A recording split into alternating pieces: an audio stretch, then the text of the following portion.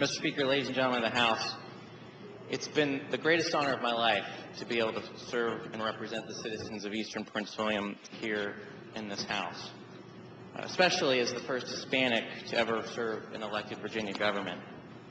And while it hasn't always made me the most popular person in this town, I've always put principle over politics and partnered with anyone willing to put the people ahead of the special interests.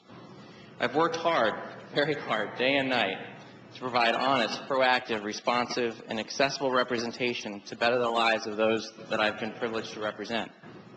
And I've doggedly kept the promises that I've made and done what I've said that I would do, even when it's been difficult. Well, today the time has come where I must keep yet another promise. As you all know, last year I was elected chairman of the Republican Party of Virginia.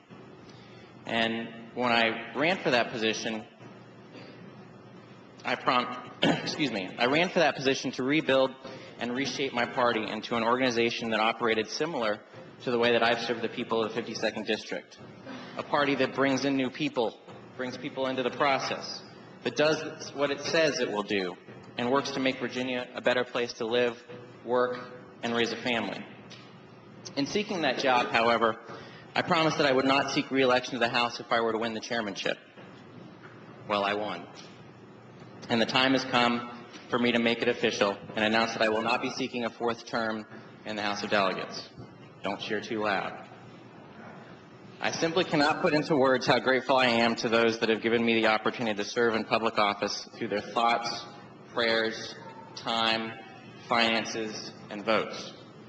For me, it has always been about serving, not power or position. And because God has opened other doors for me, I'm glad to be of service elsewhere. I don't know where this road will lead, but I'll be faithful and certainly faithful in following it. To you, my colleagues, it has been a privilege to serve with you and to know you. Everyone in this chamber is here for a reason, and indeed, everyone here has skills and talents to offer. It might sound a little funny to hear the chairman of the Republican Party say so, but it would serve this chamber well if partisan politics were set aside more often. You don't have to compromise your principles, however, to get things done for the people of Virginia. Work together and produce results. The citizens are looking for leadership to help protect the special quality of life that our Commonwealth here provides. I was blessed to be born and raised in a great Virginia. It's in your hands to ensure that my daughters will inherit a better Virginia than we did.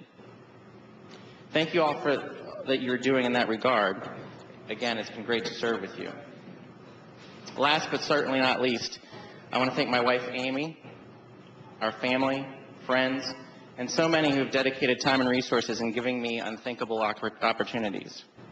While I may be leaving this house, I'll still be around, and I sincerely hope that our friendships will endure and that our shared work will be fruitful.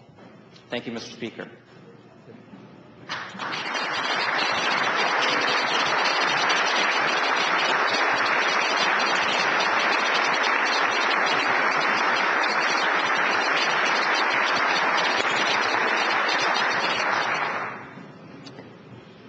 The gentleman from Spotsylvania, Mr. Cole.